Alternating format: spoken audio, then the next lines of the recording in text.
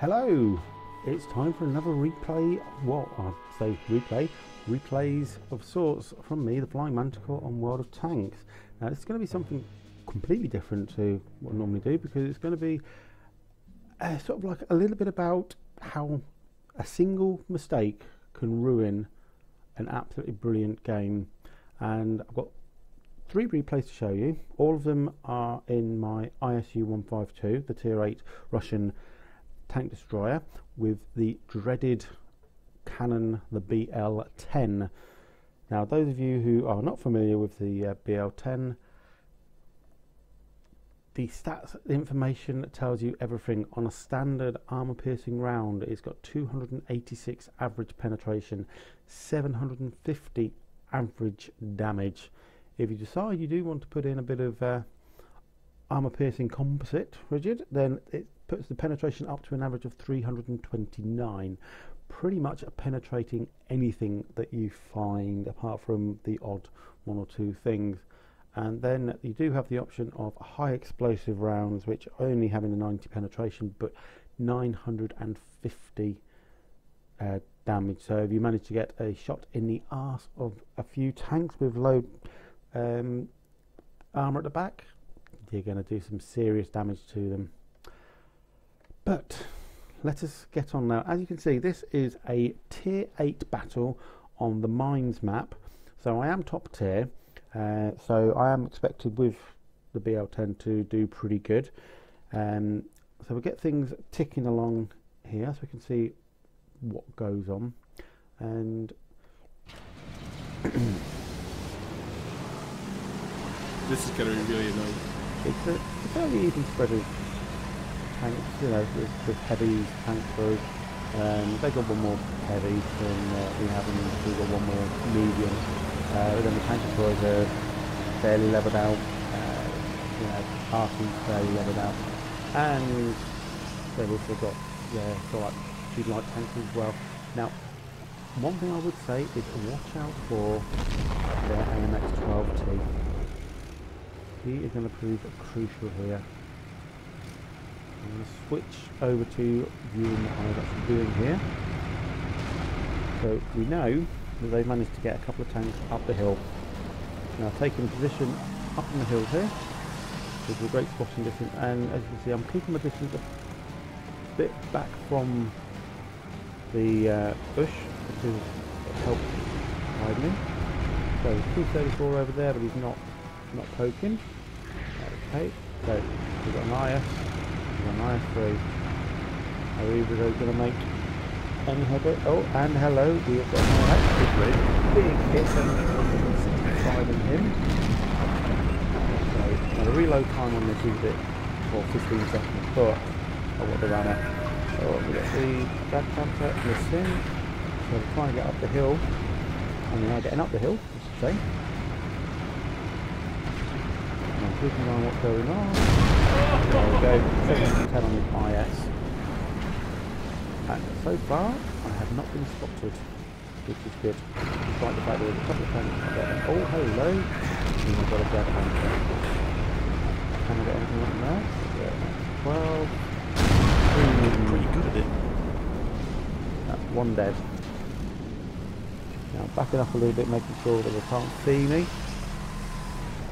I've got camo on my crew as well, so that helps hide me when things are going on.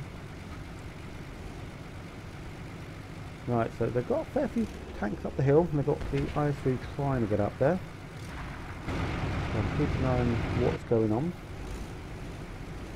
So we've got 234 trying to creep round the corner.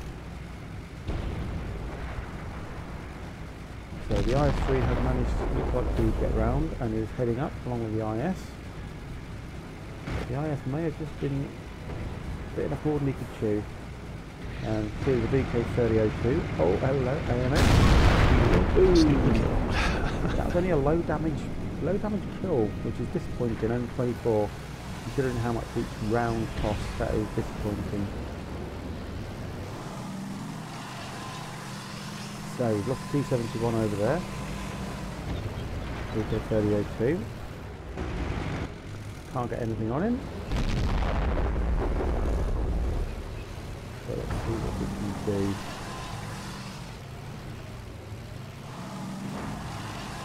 Keep an eye on the VK there.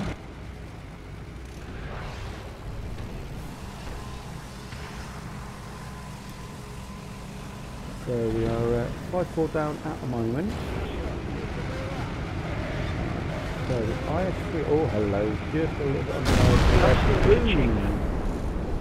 652 damage, so that is showcasing what the BL10 is all about.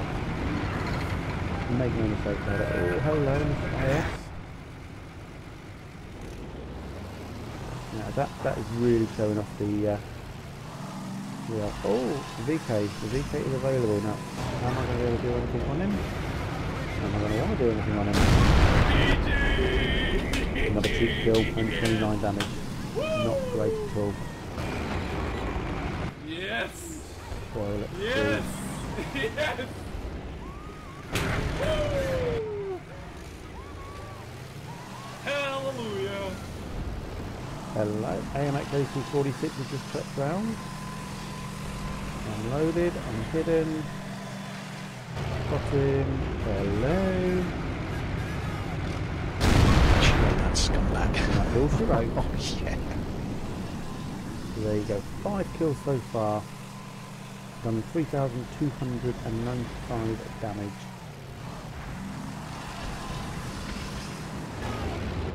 So now let's see what else we've got coming up. We've got T34, we've got 4 Sig, we've got WZ131. We've got a pretty handy little RT as well as obviously damage, the M12.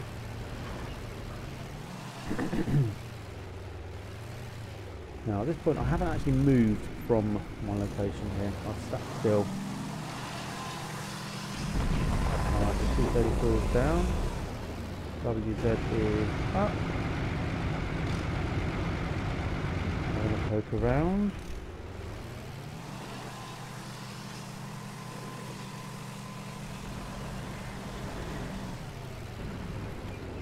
So the danger one really is the Baltic. But the Baltic's coming up the hill. He's having a look. And I have got a shot on him. That was a work of art. There we go. So I put 663 damage onto him. And I believe the T43 managed to get another decent little hit on him. And reduced him really far down in damage. T43's really got to be careful. Oh, I've got the thinnest of thin. But no. T43 really needs a snapshot. Can he get in? Yes, he can. So that's the Baltic down. But the T43 is also down, destroyed by Artie. As I said, he's a pretty useful Artie. So at this point, it's me. As I say, 12-14. It's me against 2 Artie and the AMX-12 light tank. And we are getting near to the point where I make my mistake. So far everything has been pretty much spot on. I've been covering here, shooting, taking my shots really well. I don't think I've actually missed a shot so far. You know, 8 shots, 8 hits. Brilliant. So I'm hovering around thinking like where they're going to come from, where they're going to be. And what we've got to think about is the AMX-12T is going to be a useful scout. And the FV304, despite the fact that he's RT, he is a fast little nippy bugger of an RT. So he could be very, very dangerous. So I am believing that the AMX-12T is going to come along this route to the island. But I'm covering all bases, trying to make sure.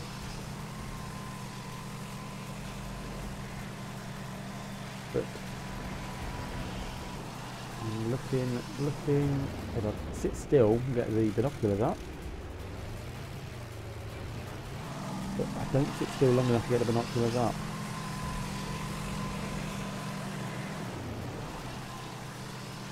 And all the while I am moving is giving the AMX-12T an opportunity to spot me if he's about. But so far my 6th sense has not pinged Now at this point I'm thinking, it might be worth going around the long way to possibly cap. You know, see if I can get hold, see if I can do some damage on one of the arties and take him out. But I'm dithering here. I am dithering, I'm going, drop down, make sure I don't damage the track. That would have been really lethal if I was stuck. And oh, we've got a Burt. We've got a Burt. Snapshot. And there's the other arty. So they were working in unison, the M12 covering Burt as he was making his run, and I was lucky. Now here is where I think, okay, best course of action. Pop myself up the hill because I've got good view. I possibly view out into their cap area and see if the arty's there. I can keep an eye on our cap area, so if the 12T happens to sneak along and get in, I can view him. So slowly but surely winding my way up, and there's still, you know, over 5 minutes left, so it's not like I'm going to pan out. But I've now got 6 kills. I've got 4,223 damage, 9 shots, 9 hits. That is the lethality of the BL10. But also, I only get 10 normal 80 rounds, and I've used 9 of them. So it'll start getting expensive when I start going into using gold rounds, premium rounds. However, to be perfectly honest with you, with the tanks that are left, I should really have thought about using high explosive rounds. So here, park myself up, I'll look, and they're capping. They are capping. There's only one tank that's doing that in reality, and that is the AMX-12T. So I'm going to get myself back into the corner now. This is where I make a huge mistake. You know, really make a bad mistake here. Because all I should have done is I should have loaded the high explosive shell. Because in the count circuit, sit here, I check. There's only really one place it can be, and that is back there. There's a bush back there. Why are we stopping here? What's going on? That was a big loader mistake as well. Dropping myself off, I was in such a hurry. That 379 damage wasted. So making the rush. Now, been spotted. I have been spotted. I know exactly where he is. He's in the bush right where I'm pointing now. There he is. Snapshot and using gold round. So I'm hoping maybe I could have got a slight crack on him, but that's 329 damage right now. And I need to reload. Can't get it. He's beaten me. Oh, no, them. It's all over. Yeah. So here we have the second battle. Now this one is, again, it's a tier 8 encounter battle. Well, it's a tier 8 encounter battle. Last one was actually a standard battle, and this one is on the Pokrovka map. And as I say, this one's a lot more heavy and tank destroyer centric, with a lot of, you know, was it 2, 4, 6, 8 heavies on the enemy side and 2, 4, 6 heavies on our side, but we have got 7 tank destroyers to their 5. Now we've both got ISU 152, me and the enemy. We've got a couple of Hellcats, they've got 1. They've also got the Churchill gun carrier. interesting choice. But without further ado, let's see where we go with this one and where I make my mistake.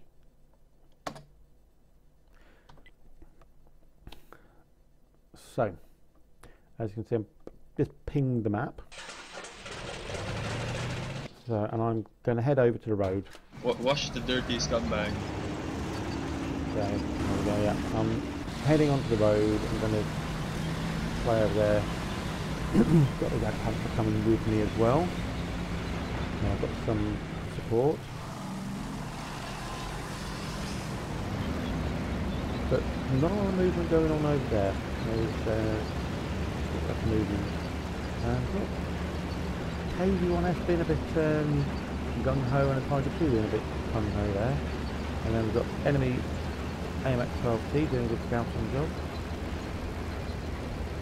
Now I'll have a look at it, but decide no.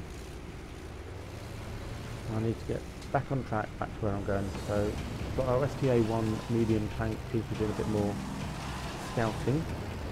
Still a bit hesitant, and we've now got enemy Cromwell as well.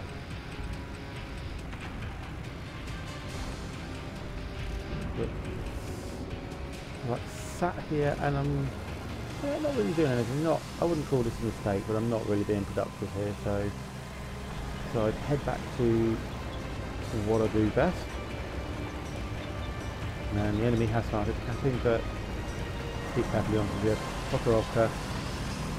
You get these capping out really, really early anyway. You know. And oh, Jag Panther has taken a hit. I've taken probably a couple of hits just for the amount of damage that he's actually taken. Now I'm going to put myself into a nice blue position over here. Should give me a good overview of what's going on. Enemy Cromwell is showing there. And once more, as you can see, I'm parking myself behind bushes to minimise stuff. Now we've got a 110. Let me put into position. Really happy with it. There we go. Big high roll, 801 damage on a tier 8 heavy tank. So he's running. He's running for the stars because he is effectively a one-shot for me now. So I'm not going to push as much as I want to at the moment. So I'm just going to sit and I'm going to wait. And there's Cromwell, who is a one-shot for me. And he's gone. 750 damage, gone in one hit.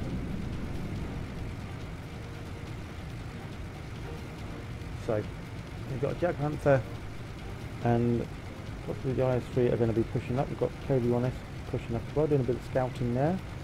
Now we know that there was a 110. Now KV1S throwing itself up and the 110.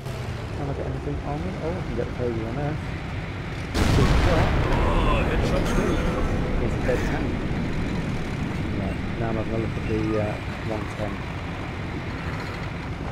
Setting active light on the, or wait upon the reload here. So, you know, it disappeared, he's out of my range, nobody else. And we've got the AMX-12T again. Right, enemy Hellcat has popped up. And an E25 has just taken out. So, there's the E25. Now they are sneaky little buggers. Very low profile. Fast firing. Fun tanks, I must say. I do enjoy playing them. Because we've got three, fairly dangerous tanks there. Hellcat, E25 and the ARL-44. So I'm going to push and push. Now the ISU's taking a hit there. And another one, I would say he's taking a hit probably from the, that's the Hellcat. You know, ARL, they've all the tanks are taking it. There we go. I've got it lined up. That's a very low roll, unfortunately. Very low roll. But hopefully This will be taken out, so there we go. E25 is gone, so we've got a Hellcat now. Hellcat has... Nope, the ARL has actually destroyed the IS3. So I know, so we've got a Hellcat, I know we've got an ARL 44 over there. And again, the enemy are capping, and it looks like the hill has been lost. So we've got a Tiger covering the downward trajectory, and we'll park up here in the bush and see if anything pops up. But Hellcat, really good camo, excellent camo. And the ARL. Now, AMX he's been very annoying all battle.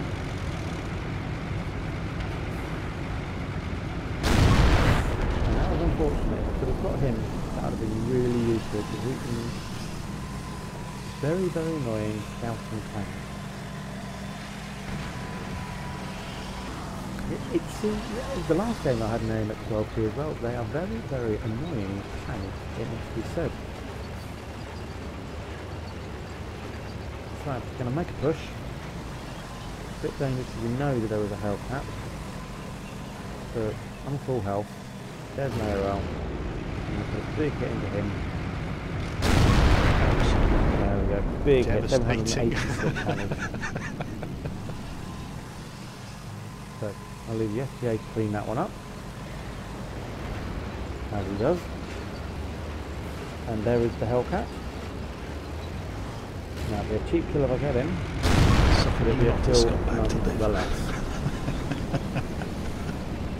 So at the moment, I've missed one shot. I've actually missed one shot, which was beyond the AMX. But 6 hits, 3,427. And we've got the gun carriage perfectly lined up. He's stationary. Boom. Thank you very much. So now we've got a Tiger over there. Yes. Yes. And AMX still right now. So what is going on over here? Not a lot. So the STA is having a good push there. There's a T29 up on the hill.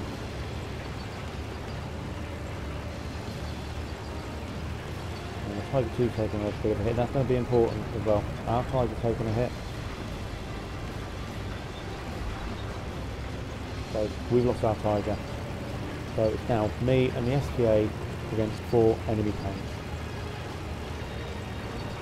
We've got T29, which is up on the hill. We've got Tiger 1, Tiger 2 and the AMX 12. Now, I have got shots on the T29.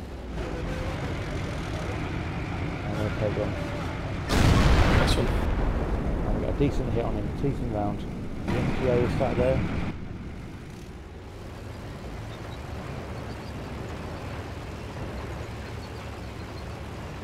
Right, so the T29 is gone. So, STA is covering the line. We have got Tiger sat there. And he is just about to press, and big hit. And he's taking 2 big hits for 181 damage for health remaining.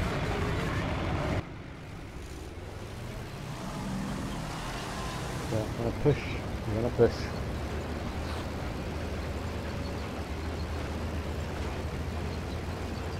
Now,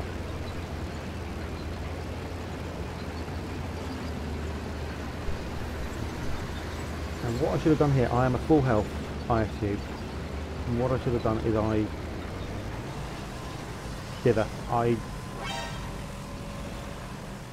don't push for it. I should have gone for it, you know. Yes, he's got pretty good gun, but he would have only done about 200 odd damage, only maybe 300 odd damage, and still left him with 2/3 of my health. I should have gone for it, pop over, and I'm saying on the STA, go stop the cap.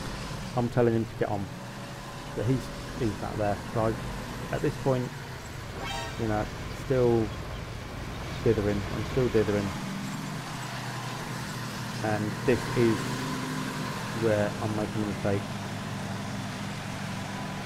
because we're getting down to 40 seconds remaining on the tapping, and I go. I'm going to think, right, got it, up and over. He hits me, doesn't do any damage.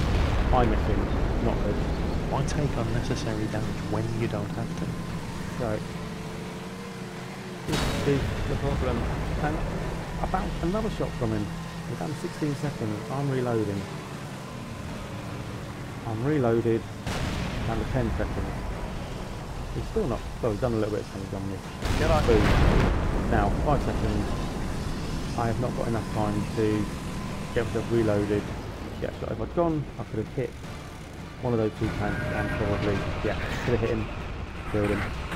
And that just sort of like killed the game. And it was another huge game. 5,485 damage, 11 hits.